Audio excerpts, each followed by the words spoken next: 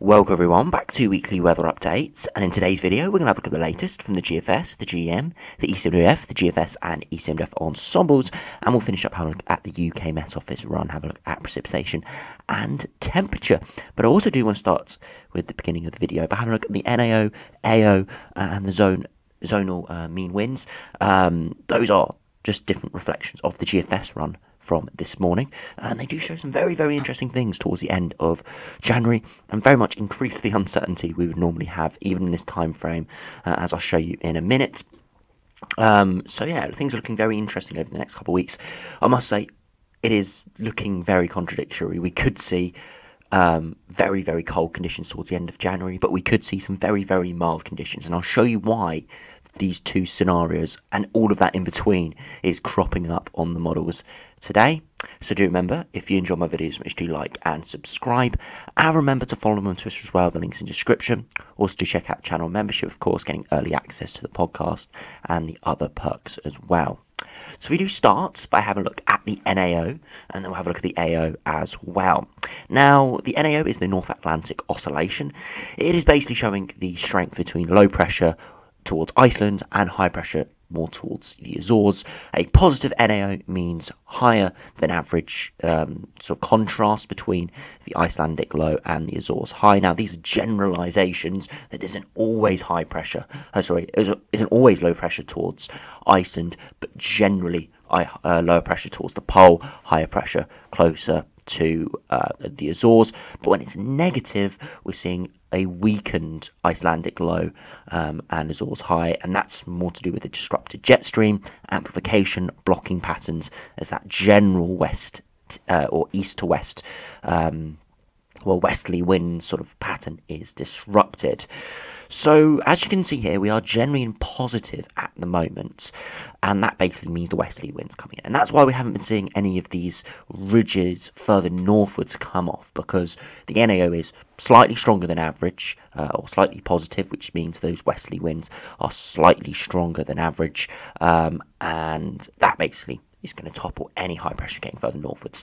They return to neutral over the next few days, and that means we could see a bit of a northerly wind next week, as we'll see in the models in a minute, but it's nothing too major. We need it to go a bit more negative to be seeing any blocking sustain further northwards. But you can see right towards the end of the runs, in the longer term, we see massive spread, some going positive, some going very negative.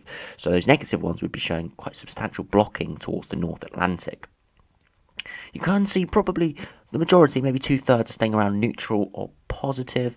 So at this stage, positive NAO may be more suited in the longer term, but of course we've got to keep an eye on that. But that's not the only thing that we can have a look at. We can also have a look at the AO, which is the same factor in terms of the strength of low pressure over the pole, the tropospheric polar vortex basically over the pole. If it's positive, it's stronger than average, stronger westerly winds, more zonal winds. Negative, more disruption, more blocking within the AO. Within the sort of the Arctic region, so giving a negative AO. And you can see at the moment it generally is positive, and that's symbolic of stronger than average westerly winds, and that's again why we're not seeing any of these ridging further northwards come off with any blocking patterns. You can see over the next week or so it does start to weaken towards neutral, and then stays around neutral, so maybe just either side, and that could allow for some cold weather at times if it is just slightly below zero, meaning that higher pressure is a bit further northwards, maybe a little bit more high pressure over the pole, bit colder air pushing southwards, but it wouldn't be anything major. We need it to go down to sort of -1, -2 to be seeing any major blocking. But look at the end of the run, massive spread, some going for an absolute zonal fest. That would be bringing stormy weather, flat westerly winds, hardly any amplification in the jet stream of that would just be extremely strong. Others are going for -4, -5 with the Arctic Oscillation, which is massive blocking, similar sort of blocking levels we'd see after a sudden stratospheric warming. But we're not going to see a sudden stratospheric warming. We can, of course, get natural, very negative AOs, and we could be seeing that with some of these runs going very, very negative, and that would be producing massive amount of blocking. And you can see nowhere in the last sort of 3 months has it been below sort of -2. You can see it was below -2. towards the middle end of December. And that's when we thought we could have been seeing those cold northeasterly winds, but very slight different orientation shifts in that high pressure and the jet stream meant that we stayed mild in the end. So that's why we're so close towards the Christmas period, and once again we could be seeing a very negative AO, but there's so much spread around that it's difficult to say at this stage, and it does mean over the next few days we're pretty much guaranteed to see some bitterly cold runs and some very mild runs, and that is actually what we're seeing today, as I'll show you with the models in a minute. Also do want to have a look at the zonal mean winds. So this shows a slice through the atmosphere from 1 HPA all the way down to 1000 HPA, with 1 HPA being right at the top of the stratosphere, all the way down to sort of the surface level. And on the right, this gives us sort of the wind speeds. 0 is sort of no wind speed, no sort of west or east biased. Positive is westerly winds, so that's the general zonal pattern. Negative is easterly winds, and if we're seeing a sudden stratospheric warming, we'd see easterly winds towards the top, but you can see it's well above. It's 45 meters per second, which is very, very strong. So yeah, stratosphere is very strong westerly winds at the moment, and you can see towards the surface not quite as strong, and that stratospheric winds are not quite getting through. That's why we have a bit of a tropospheric disconnect with the stratosphere. Not completely severed, because we still do have strong westerly winds, but if it was properly connected in terms of that low pressure right up in the stratosphere with the strong polar vortex, if that made its way all the way down to the surface and those were properly connected together, we would be going into a very big westerly phase, but we're not seeing that at this stage. Towards the surface, it's staying generally westerly and at some points neutral, and you can see that really quite well on the anomaly charts. You can see a real big westerly phase in the stratosphere coming up 10 to 20 meters per second above average in the stratosphere for a good sort of week or so, but towards the surface it's around average, maybe slightly above average. And in the longer term, this GFS run, so this is a single GFS run, is showing it going weaker than average, all the way up in the top of the stratosphere as well. Now, that doesn't mean anything major. Could just be a slight weakening, and towards the surface, could be symbolic of a more blocking pattern. So you could see this GFS, you could say this GFS run was one of those colder runs with a more negative AO, more negative NAO, with those zonal winds towards the surface, much weaker, or a little bit weaker than average, meaning cold weather's more likely. I do want to stress though, this is one GFS run, and the general ensemble runs still have a very strong zonal winds at the top of the atmosphere over the next couple of weeks. So it is one run right towards the end, but it just shows you there is the potential towards the end of January within some of the runs. So we do have a look at the GFS run. Now this is the 6Z run, and that was showing the midnight run, but the 6Z run does go for a negative AO, negative NAO, and it goes for pretty cold conditions. So if you do run through, you can see the general pattern over the next few days, very similar to what we've been seeing recently. As I said, next week we could see a bit of a northerly wind, and that's because we saw that NAO dropping a bit closer to neutral, and the AO dropping a bit closer to neutral, meaning we're getting that blocking maybe slightly further northwards. Again, the NAO-AO doesn't drive anything, I must emphasise that. It doesn't drive anything, but it just sort of reflects what we're seeing in the atmosphere. So the jet stream buckling and getting a bit further northwards will send that AO a bit more towards neutral, that NAO towards neutral. So that's what we're seeing there. And you can see some cold air does move its way southwards, could just give us some frost, maybe a few wintry showers in the east, nothing too major, as the high pressure topples back over. But as we saw yesterday, we'll talk about the retrogression of this high pressure, potentially moving out more towards the North Atlantic, towards Greenland. And again, we're seeing that on this run. You can see that centre of the high is not over the top of the UK towards day 10, day 11, day 12. It's further westwards. And I want to emphasise this is in the longer term, so it's not guaranteed by any means. And we start to pull in pretty chilly easterly winds, bitterly cold air actually, and we stay in a very cold sort of pattern, and right towards the end of the run we're going to a bitterly cold north and northeasterly wind, and it's all because that centre of the high is a bit further westwards and northwards. Means that high pressure getting towards Greenland, looking the northern hemisphere, a lot more blocking around. That's that negative AO. So you can see the GFS run is on the colder end of the spectrum, but as we'll see with the ensembles at the end of the video, it's not alone by any means. But there is an awful lot amount of spread between the ensembles, as we'll see at the end of the video. A lot of spread, but it does keep all options open at this stage. No huge signs of anything massive from the west, no massive signs from anything from the east or the north.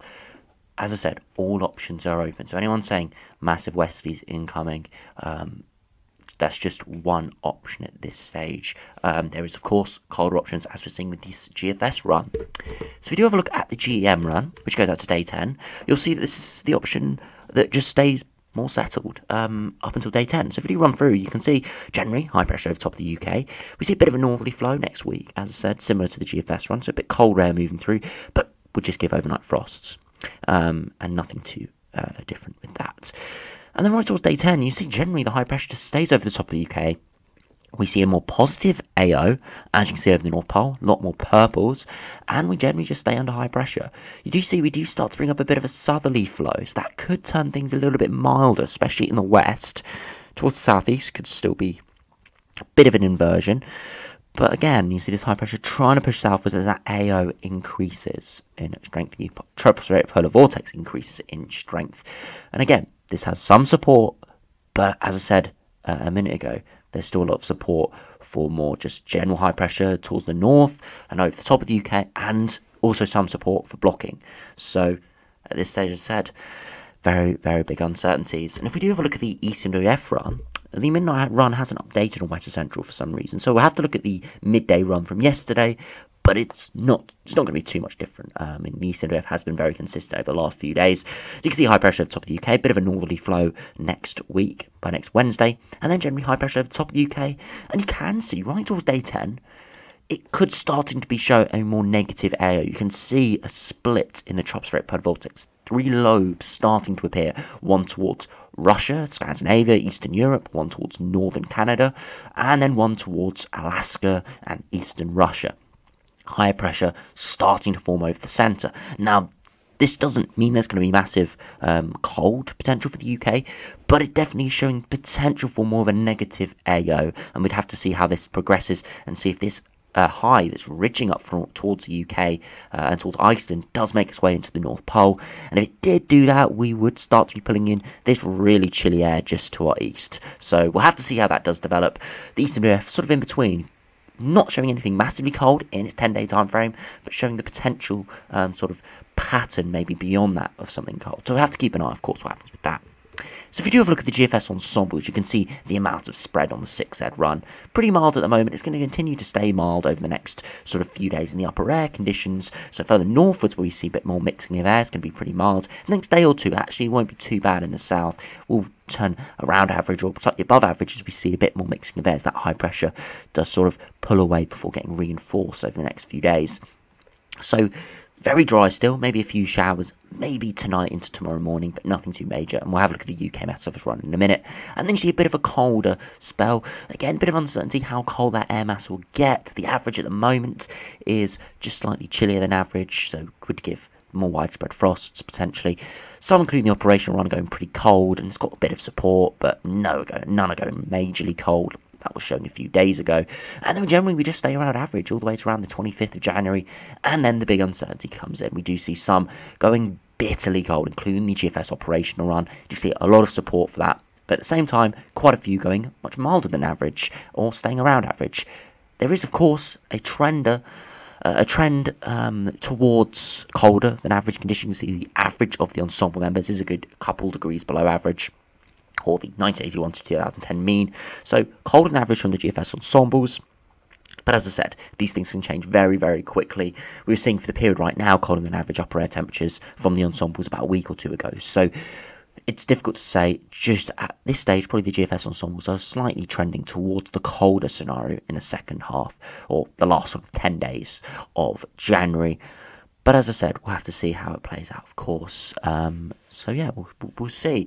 And if we do have a look at the ECMWF Ensembles, go through this quite quickly, as I don't want to make this video drag on too long. If we go up to day 7, where there starts to come a bit more uncertainty, you can see generally high pressure over the top of the UK, depending on the exact orientation, could have different flows, giving slightly different conditions.